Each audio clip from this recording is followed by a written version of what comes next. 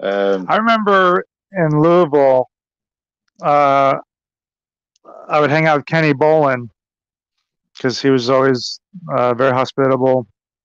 I remember going to his place. We would go to his place to watch SmackDown and Raw every week.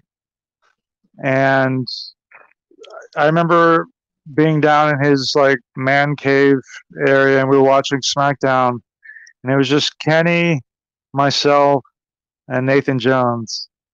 And we all started kind of like, well, I was dozing off. I was just kind of like, man, we trained today, it was a long day, tired, kind of dozing off.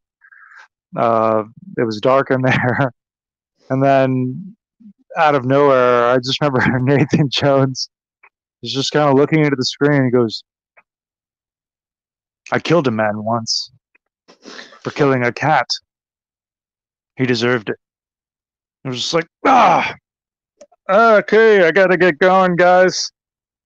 It's getting late. Just like, it woke me right up. But I always thought Nathan was super cool. Very nice guy. I heard that. Yeah, he's Uh, in a lot of stuff. oh, yes. Troy, Troy, Mad Max, Fury Road. He's been in a few right? things. Alice loves your smile. It's fake.